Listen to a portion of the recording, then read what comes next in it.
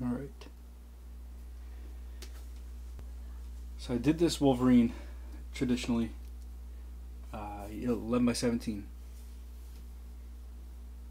And I'm going to go through now and try to finish off the coloring. I did all of these parts here with coffee, and then I used red paint with a little bit of brown in it to make it look more like blood. Blood spatter, blood spray.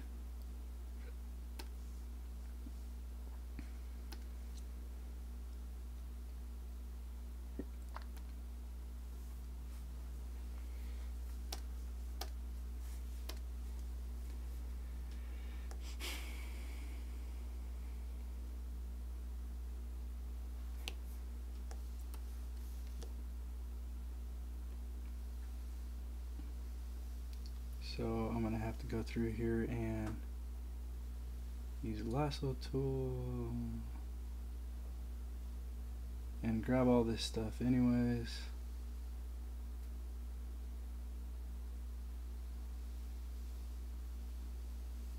Whoops.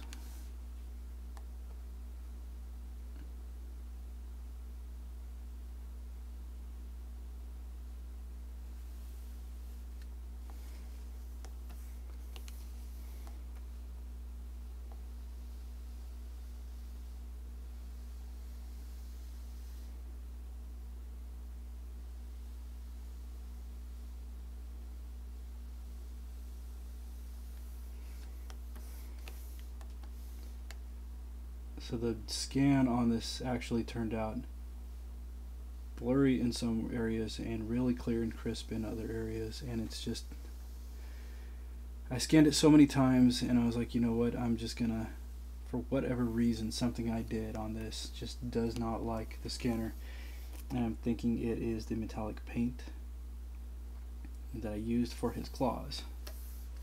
You can see right here, these are the silver ones. But then again, in areas where there is no paint, you still have blur. Like over here, there is no silver paint in this whole area, and you still have blur. So what we're thinking happened is the light from the scanner was bouncing off of the silver paint on these three blades and this partial, and was bouncing back through the whole image as it was trying to scan. So I won't be doing that again. That was quite annoying trying to nail down this scan. But now I'm going to try to use that actually and play off of it as if the image is moving a little bit.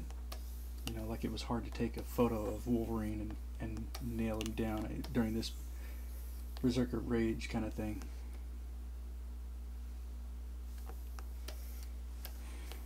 That he's got going on here.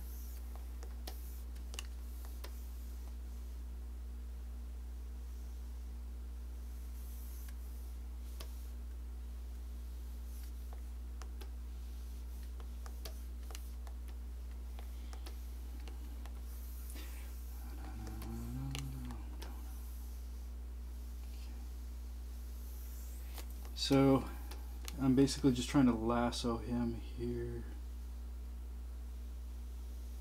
I think that I have got to stop saying basically.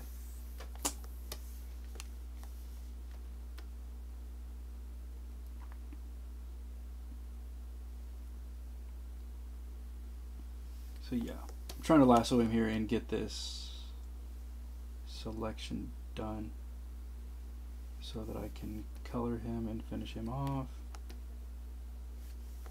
I'm almost sort of glad I didn't finish painting the rest of the claws, because if I did, who knows how bad this would have been as a scan. Now I might have to go in and redo it or whatever and fix some stuff, but I'm hoping that what I can do is use the program Clip Studio Paint here to turn this around and make the blur not such a big deal.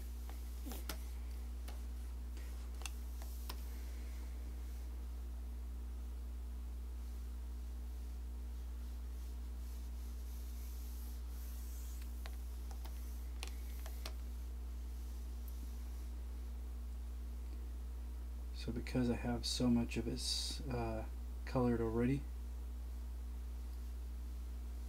I am just getting a handle on my colors, and I'm honestly struggling with it because I'm not the greatest at it yet, or just in general, period. So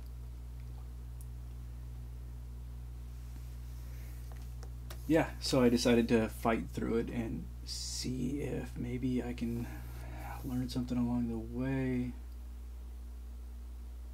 Because you know how you learn a little bit through each piece you do. So I figured, you know what, there's probably going to be a lot of people in my shoes. Why not try to help each other all out? This was done on an Epson scanner, and at first I was thinking, man, have I ever scanned anything with this 11x17 flatbed scanner on it? And then I realized, yes, I did. I scanned a inked or a penciled spawn piece, 11x17 spawn piece that I did, and it came out great. So I really think it is the paints that we're having a negative effect on this whole thing.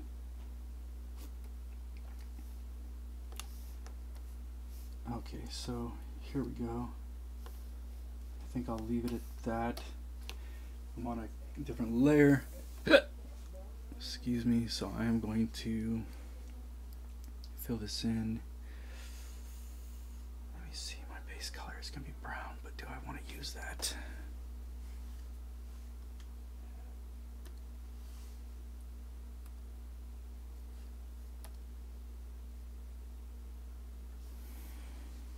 Oops.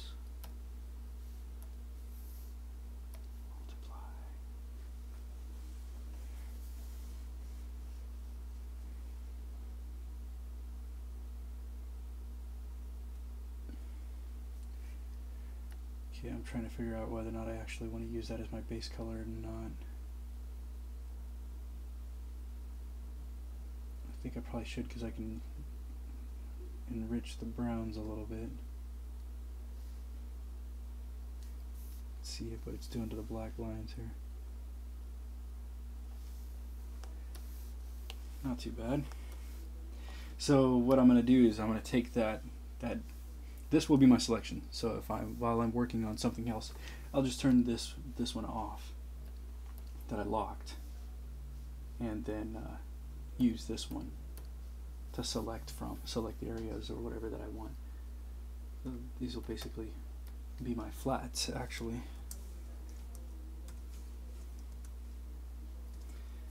So I don't really have to lower the gradient on that. I can just leave it as is right now, because I'm not done. All the colors aren't really on there yet. Alright. Oops, I didn't need to do that.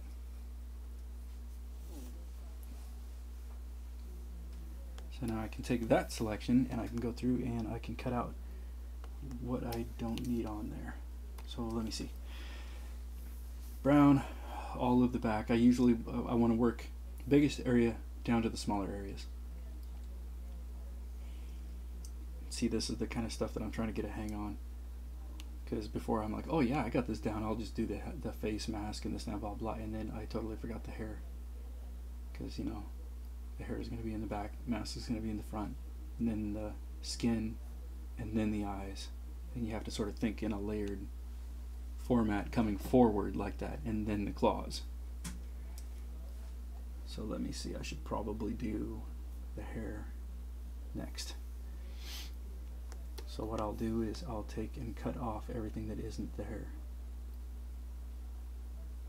And the reason that other people do it this way, that they've said, is because if you do that, then you will have already selected all of your major outline stuff. Whoops, I shouldn't have done that, whatever. I'll just do that real quick. There we go. Yeah, then I can come through here and do these. But yeah, the reason that you do that, they said, other things that I've learned from, is because you don't want to have overlapping lines that you're drawing over twice.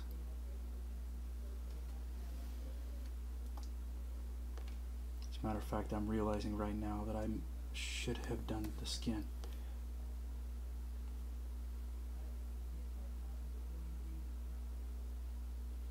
Yep, I should have done the skin. Okay. So let me undo that really fast. There we go. Okay, so skin is underneath, then the hair is on top, then the mask, then the brown part of the mask, or the light part of the mask, then the brown part of the mask, then the claws, and then the facial features. Yeah, that sounds right. Okay.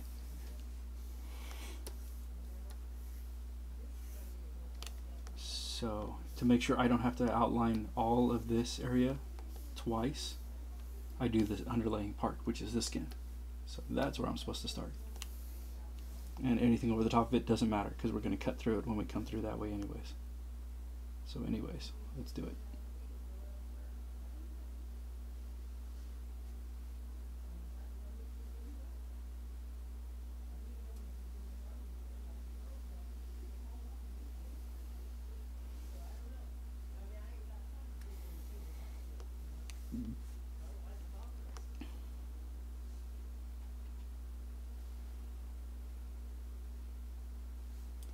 And for now, since the skin is under the hair, I am just going to make it all one piece.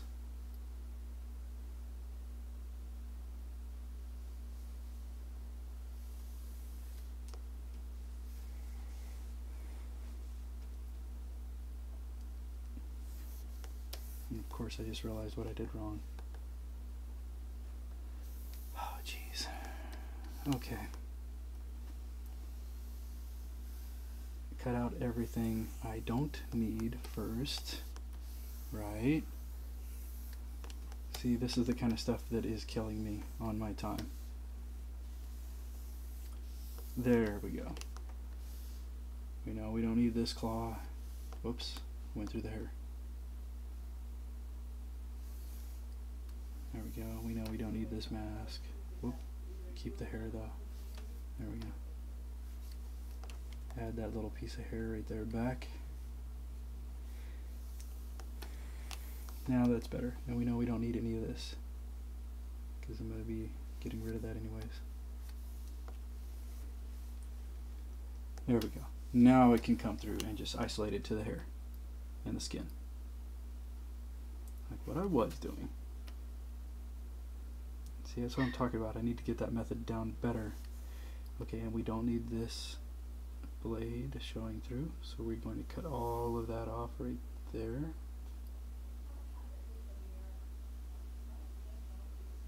There we go.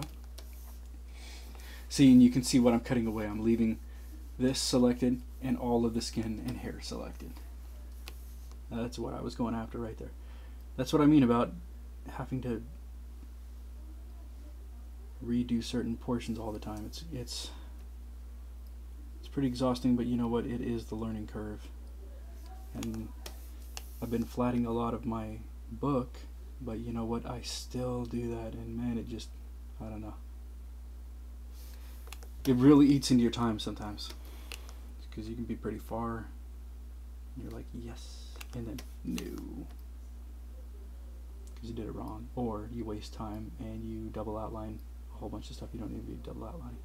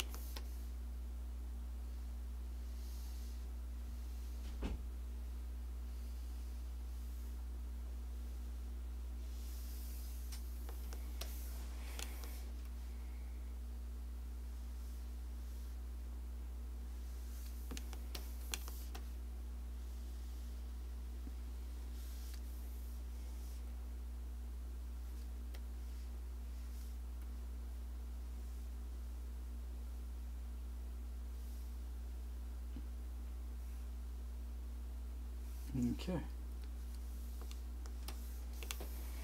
Oops, I got rid of this part. I should probably keep that connected just in case.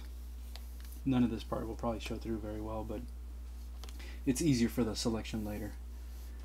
Okay, so now I just need to chop out the blades,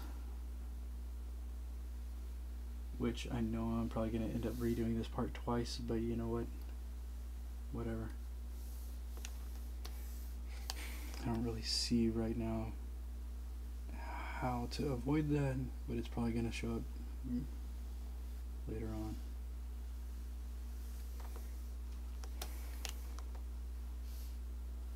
Okay, trying to work pretty quickly here because I need to get this thing finished. How many minutes? I'm at 15 minutes right now.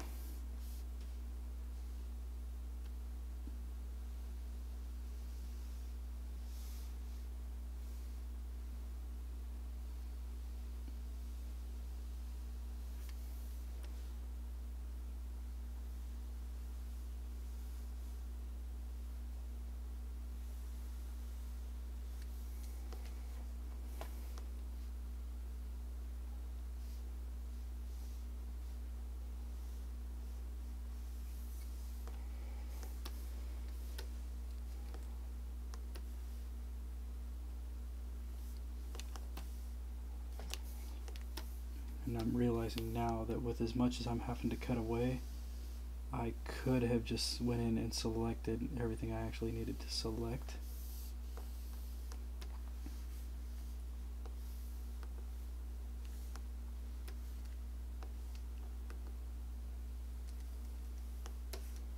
I think I'm on the right area.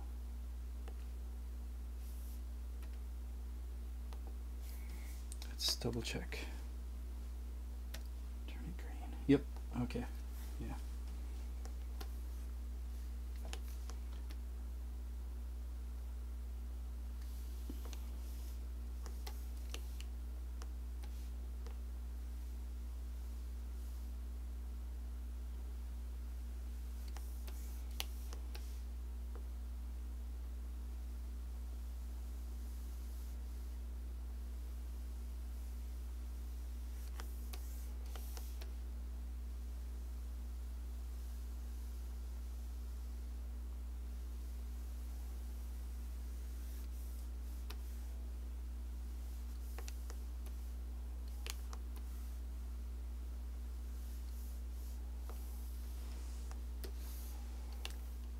Is that the right area? Yes. Okay, so now I need to find the right skin tone for that.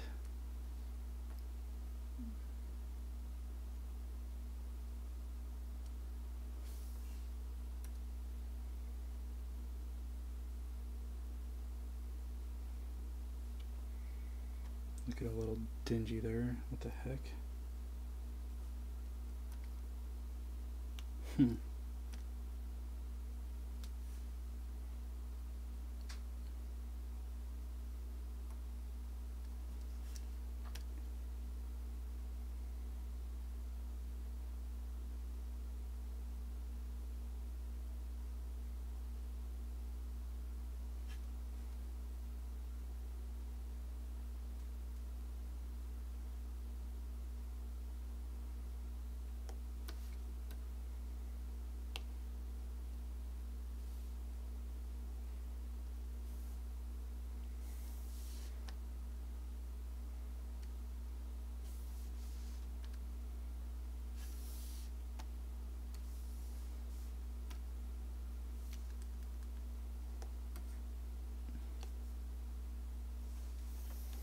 That's looking a little better.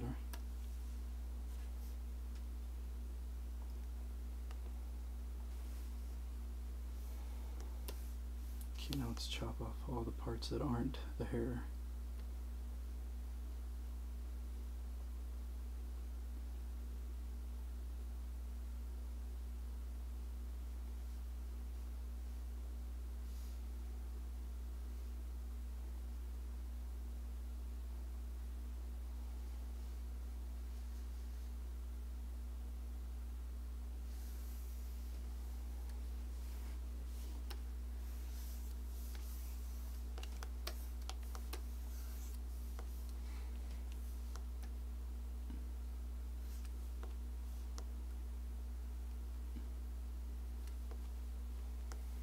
Actually, I shouldn't even bother dividing that. Keep it selected.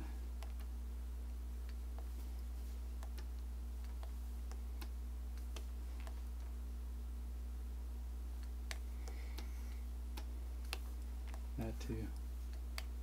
Just so I can run the colors through. There we go.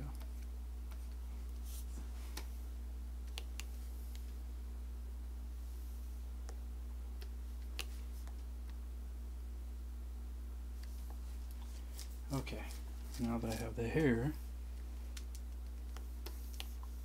let's make it sort of a bluish, dark blue.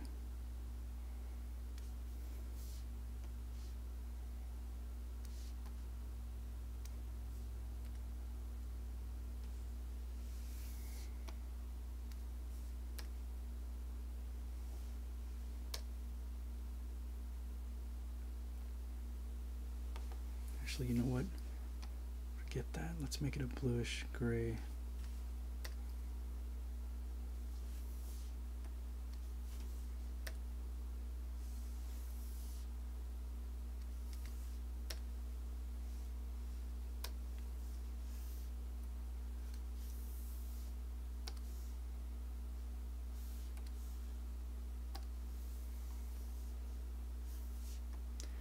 That way when I go over it with a layer, yeah, that's better. My selection of hair, my selection of skin,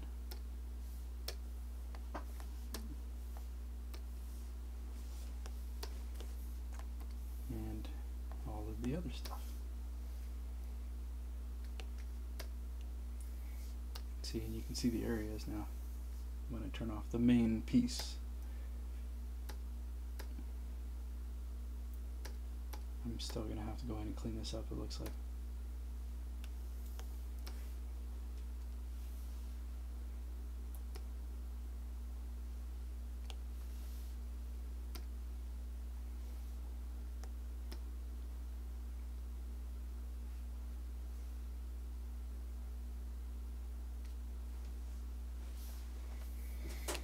Okay, then some of these pieces I actually want to stay how they are for the most part.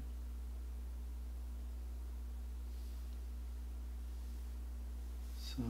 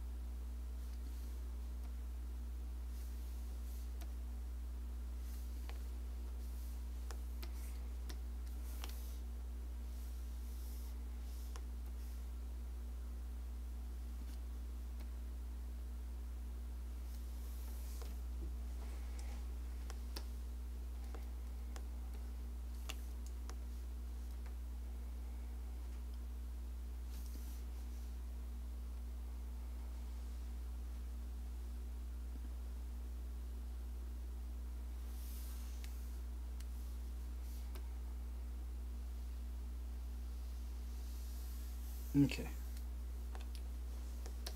So I want to get rid of all of these other parts.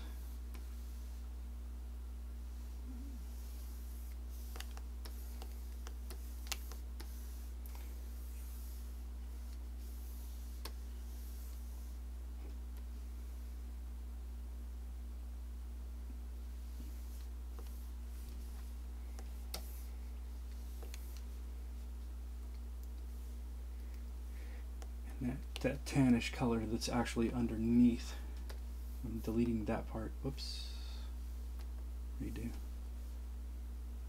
Deleting that part right there so that that can show through. Otherwise it looks like that. And I don't want that brown matching the same brown down here. I want it to be tan.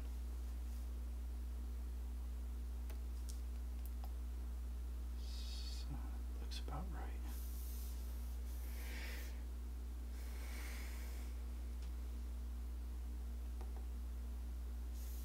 I am still going to have to give it that color though. So I will do that right there. And ka-chow. A little too dark. Try that one.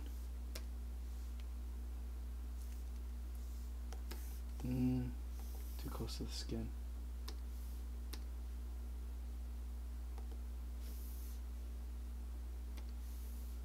Let's take a sample from up here.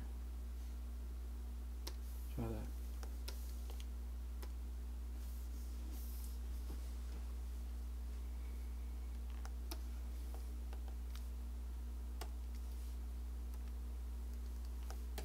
That's better. Okay, so now we have, that's what our selection looks like.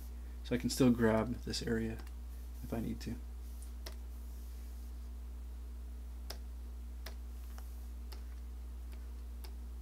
Alright, and then next is the, let me see here, claws. So I need to grab all of this other area, which gives us, yes, all the tan area. I could do the eyes right now, but I'm going to deal with the eyes and the mouth after I deal with the skin. So I'll isolate the claws now. So, whoops. Grab my lasso tool and start cutting away the parts that aren't the claws. See, this is where it's easier because see, I've already selected all the sharp points out here of the claws and everything else. So now I just cut away these inside parts that I don't need, and that means I have to lasso less.